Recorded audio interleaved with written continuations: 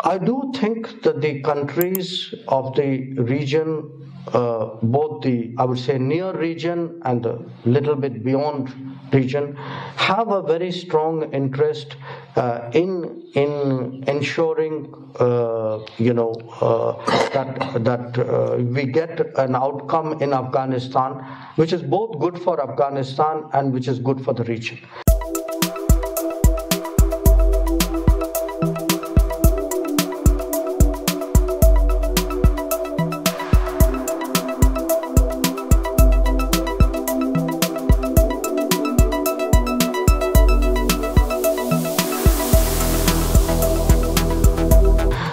For the last 1 year, there has been a lot of concern about the relationship because,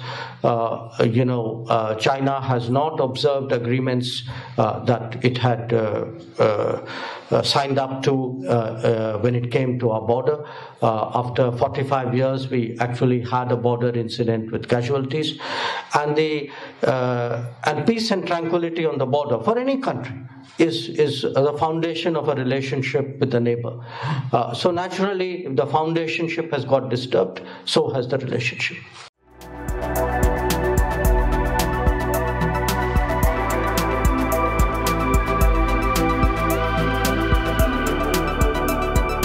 What has changed for us? If one looks at the issue of terrorism, because that was the first concept you brought up, both India and Russia, we are against, fundamentalist thinking, radicalization. We are against violent extremism. We are against terrorism. We are pluralistic societies. We have been targeted, both of us. And I don't think for either of us that has changed. I don't think we have changed our position on terrorism, on fundamentalism, on violence, and on defending pluralistic societies. What has been our position on Afghanistan? We have both supported, we were very clear 20 years ago, certainly, that we were for a united Afghanistan. We were for a sovereign Afghanistan. We were for an Afghanistan where minorities had a fair share of representation. We were for an Afghanistan which was at peace with itself and at peace with its neighbors. I don't think that has changed. So if the first principle, the terrorism principle, hasn't changed, and if our Afghanistan approach hasn't changed, then let us look at what could have changed. I would say,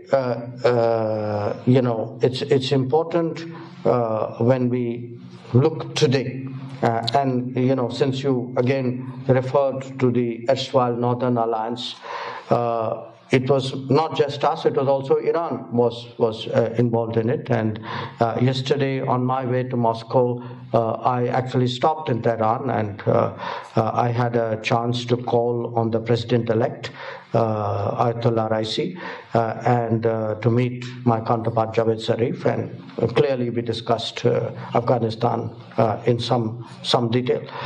So I do think that the countries of the region, both the, I would say, near region and the little bit beyond region, have a very strong interest in ensuring,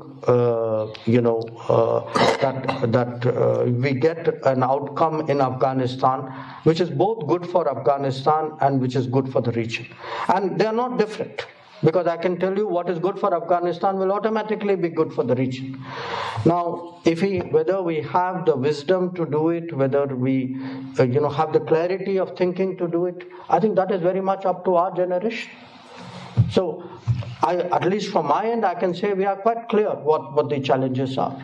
But, in diplomacy and in international relations, you never take anything for granted. So you have to keep working at it, keep building partnerships, keep making people understand what are the challenges and what could be the consequences of that.